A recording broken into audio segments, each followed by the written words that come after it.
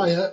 So this is lesson 2 of the circle spec. It's quite nice, this. And these are kind of actually GCSE circle theorems that you should be aware of.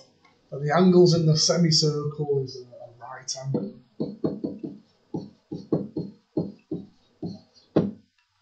And the perpendicular from the centre to the chord bisects the chord. So you get a perpendicular bisector. And I quite like that, because you can put it any way you want. So say I've got a chord going that way and there's the centre.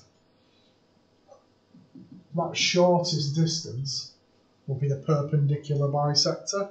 And that's quite nice, because we can look at working out distances and finding midpoints and working out gradients to the centre. It's quite nice to be that to be applied. What have we got? So a tangent is perpendicular to the radius. So we're happy that that's the tangent. And we're happy that that's the radius. It's quite good because we can do Pythag problems and work out the distance from the centre to the point on the tangent with two lots of Pythagoras. Right, let's have a go then. Let's have a go at a question. So it says the points A, B and C lie on the circle. Right, so what have I got then? So I've got, hang on, I need to think about this as to where the points lie on the circle. So I've got a dodgy circle there. It says that show that ABD is the right angle. So B is where my right angle is. So if I have A there, 1,5, there's B, 2,4, there's C, 7,9. So it's not really to scale, but it seems to be working alright. There. So show that A to B to D is a right angle. So I need to look at gradients, don't I?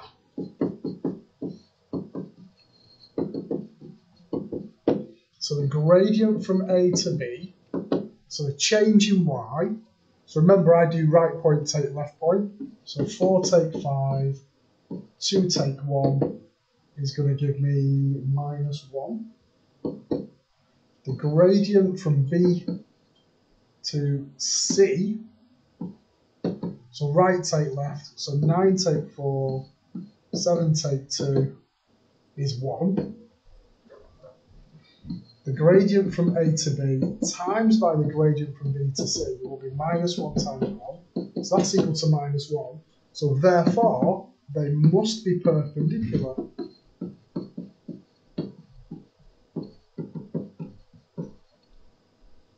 So angle ABD.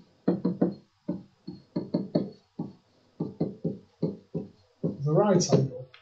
That's quite nice, that information is good for us because it goes back to what we did here, there. So I've got my right angle. That means that other line is the diameter,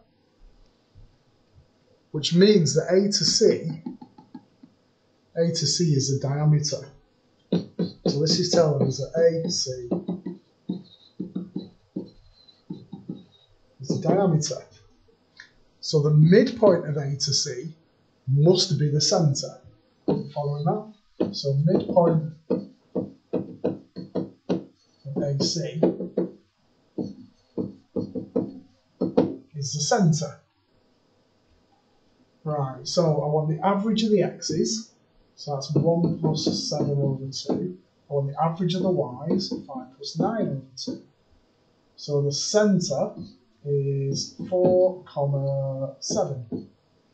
And then if I do the distance, I've got choices here. I can do the distance of the diameter and half it, or I can do the distance, well that's D that, isn't it? Look, see, I put a C instead of a D.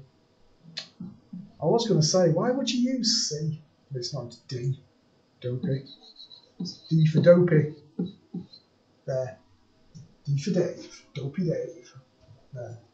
Right, so I've got my centre is C. God. Right, so if I do the distance from A to C, So there's my centre, 4,7. That Alex, you're getting a mention here maybe, if that was you, waving at me then. So I've got a distance, so the radius squared will be the difference in the x's, so 4 take 1 squared, difference in the y's, 7 take 2 squared. So r squared is 3 squared plus 2 squared, root is 13. There. So my equation, so I've got a centre of 4, 7, and the radius is root 13, so r squared is 13. There.